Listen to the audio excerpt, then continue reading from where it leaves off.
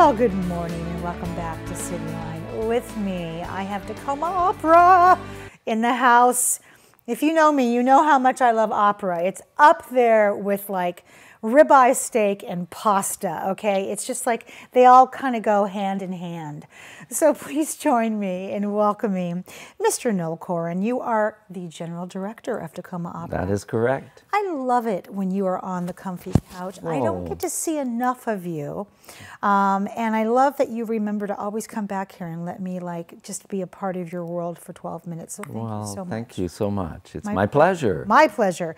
This beautiful woman next to you, Allison Pohl. Good morning, Miss Allison. Good morning. You are in the Elixir of Love, and you play the principal artist, Adina. That's right. I cannot wait to talk with you about this because this is a fabulous opera. It really is. This wonderful man, Brendan Tuohy, last time I saw you, most beloved man, you were headed into Lucretia, and the snow hit. I know. And Lucretia could not go on. We had one performance in the original, and then That was it. was snowed out. You and many, many creative performances that weekend. I know that Tacoma Concert Band also got canceled. So I am so happy to see you back here in the role of Nemorino. That's it. Whoa, look at that. Well, I'm not going to tell you how I know that. So let's just move on that one.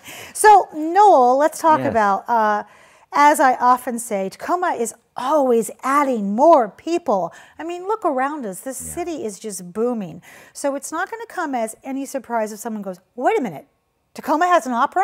What do we say to that? Well, the opera's been around for 52 years. Yeah, I know, and it's an institution in the town. It's a great organization, and we're very proud. It's very unusual for a city the size of Tacoma to have its own opera company, and it's amazing. We're blessed. We're blessed to have a company like Tacoma Opera, and I'm blessed to be part of that company. Absolutely. We were talking as you sat down that you have a very interesting role because you are General Director, which you get to run all of the air traffic up here, and then you get to stage direct a couple times a year. And that's what you love to do, don't you? Well, that is my expertise. Yes. Yeah. I've been directing now for almost 25 years. I love that. And before that, I was actually an opera singer in Europe.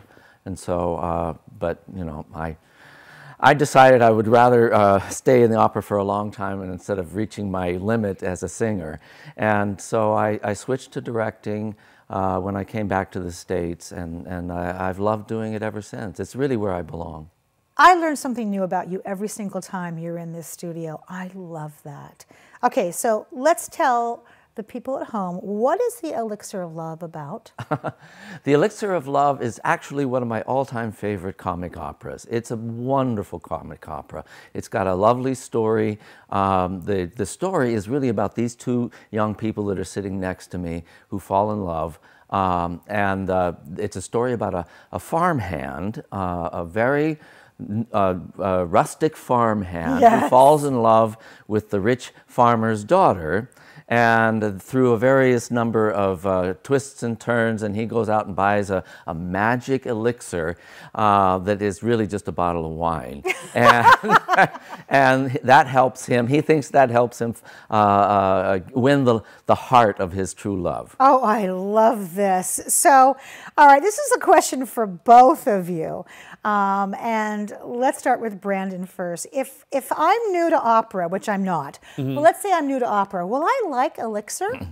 I always tell people this is probably the best first-time opera. The music is so beautiful. There's just tunes throughout, some really famous ones that you'll recognize, and the story, it's so charming, and I just think audiences will love this production, love this show. Allison, what do you think about this? Yeah, I think that it's a perfect first-time opera. It's a classic story, and yet it's very modern and relatable and fresh. And the tunes so melodic, so recognizable. Brendan sings probably one of the most famous and important tenor arias ever written, and it is to perfection. Tell us what it is. It's called Una furtiva lagrima. I just wanted to hear you say it. Yes. And it's about Adina finally coming to terms with her true feelings about Nemorino that she's been repressing for so many years. I love this. Oh, I love this. So let's talk about your character and your character. So Allison, your character in real life is pregnant. Yes. And obviously on stage that will be covered up by a beautiful costume. Or Yeah. opera could write that in. Sure. But what is she like? Adina is the wealthy, educated landowner, the only literate person in town. Oh my. And she's admired and respected because of that, especially by Nemorino. He even says, she can even read. Oh, I love that. And because of the difference in their stations in life, I think she has always had a very difficult time coming to terms with her feelings for him. But then only when the threat of really losing him becomes present, she finally confesses the truth. Yeah, okay, Yeah. we won't give away what We she won't give it confesses. away, yes. Yeah. So Brandon, Nemorino sounds like he's not the sharpest tool in the shed.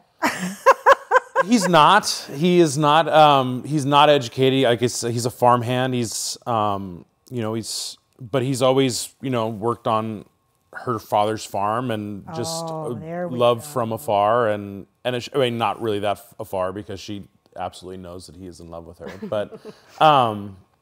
But yeah, he's.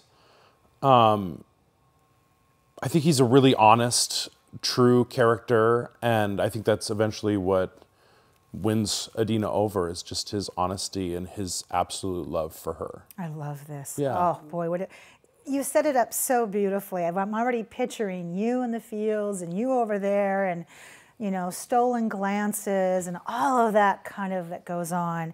So this is a question for all of you, but I'm going to start with Noel first. Why will audiences love this show? Why? Yeah. Well, it's got a little bit of everything in it. I mean, it's got the wonderful, very endearing love story that's going on between these two characters that are sitting next to me. And then also, it's got some incredibly wonderful commedia dell'arte, comedy from slapstick comedy. It's a little bit like, I don't know, Jerry Lewis even, Love Jerry Lewis. Yeah, it's a little bit of it's just a charming story. And you can't help but love it, and particularly when you hear the music. The music is so incredibly melodic and endearing and beautiful. It's just some of the most beautiful music that's ever been written. And it goes with a beautiful, endearing story. Yes. Is it set, what year is it set in? What year is this version set in? We're setting this in the early 20th century in Italy. So, I mean, it could be set in any time, to be honest. Okay. Yeah. All right. Yeah. Is this the first time the two of you have played these roles, Allison? I have covered this role twice, but I have always been the bridesmaid and never the bride. I've always been the sidekick, the friend, Gianetta, and this is my first time actually performing Adina, so I'm thrilled. And Brendan and I have worked together one time in the past, but we played brother and sister that time, so different kind of chemistry. Our relationship has evolved since then. I love that. Brendan, is this your first time playing No, this is role? actually my fourth time playing this role. Wow. How do you keep it fresh? In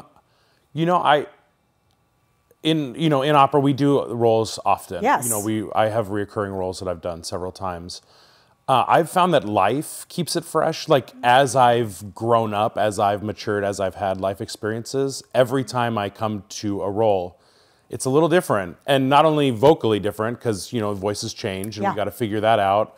And I'm fighting bad habits all over the place because I learned this when I was in college. But at the same time, a lot of it's easier and a lot more relatable because I've, had those life experiences now and can say, oh, we actually had a moment last night, we were staging a section and I I said, this is his like growing up moment. Yes. I'd never realized that before, but this is where he takes that step into adulthood, and he's now a grown up. I love that. Yeah. Because you're growing up. Because I'm still growing up. We're all still growing up. Allison, is there any opera lingo I should know?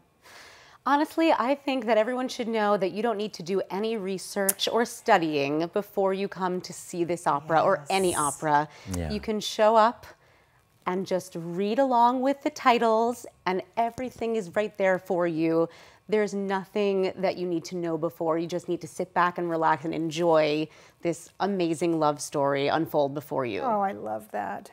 Brandon, is opera for younger audiences? Will they get Absolutely. lost? Oh, you think? Okay, yes. I absolutely think it's for younger audiences. I think that's actually a big.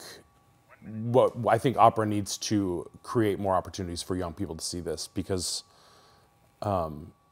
anybody can relate to these stories and anybody can love this music, and I think it's a very important message we need to send out into the community. Oh, I think so. I mean, I learned about opera off of records in my grandmother's living room. Absolutely. I mean, Dame Sutherland, and there was nothing for me to see except what I could imagine. So, good answer. All right, Mr. Noel, who do we need to thank for all of this magical goodness? Well, all the people that are involved.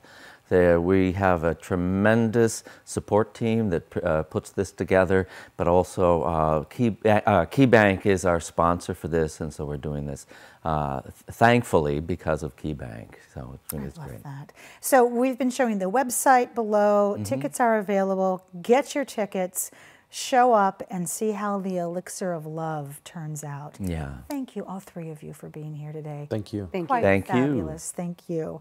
When we come back in the house, we will have with us, as I turn the page here real quickly, the Goodwill. They have a special surprise for you. You don't want to miss that. We'll be right back.